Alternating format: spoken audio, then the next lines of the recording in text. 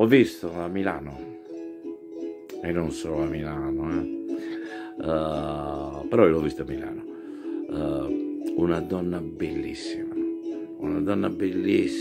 bendata, però bellissima, ritta poi, mamma mia com'era ritta, bellissima, bendata ma ritta, che stava lì in piedi davanti a un tempio marmoreo.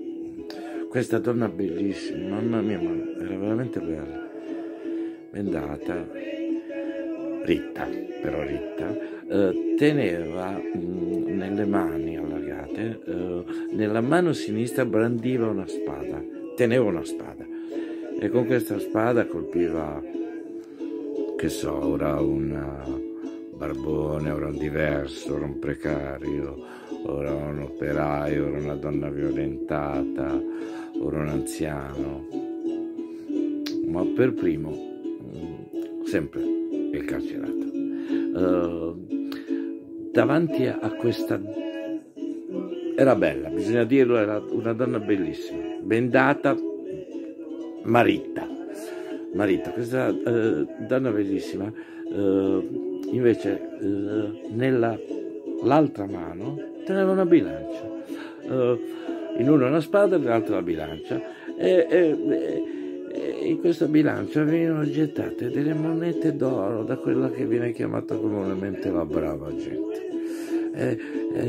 Lei sorrideva e loro, questa brava gente, applaudiva. A un certo punto, mi ricordo, ho visto un ragazzino con un cappellino, credo fosse rosso, scartare, dribblare tutta questa folla che rivolgeva il volto implorante al volto della donna bellissima, bendata e ritta, sempre più ritta. Scartò tutti questo ragazzino col capello rosso e strappò la benda alla donna bellissima, e tutti poterono vedere, che questa donna bellissima, sì, era bella, però gli occhi erano, le sopracciglia erano arse come le sopracciglia bruciate, le pupille erano ricoperte da un muco gelatinoso, schifoso.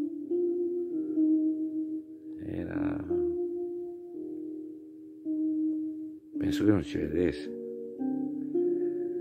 cieca, e tutti poterono vedere che questa donna, che probabilmente era la Giustizia, non aveva dei gran begli occhi, poi non ci vedeva, o vedeva solo, però sicuramente sentiva il peso delle monete d'oro dall'altra parte, nella bilancia,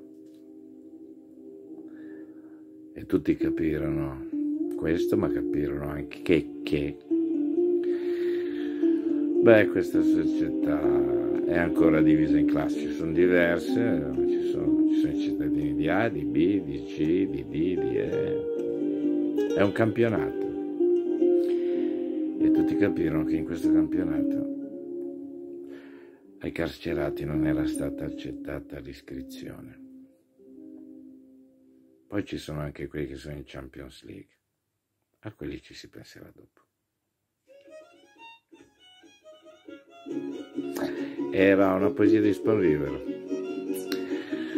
Con la paura, la prima cosa che succede, e questi sono giorni di paura, la prima cosa che evapora è la memoria.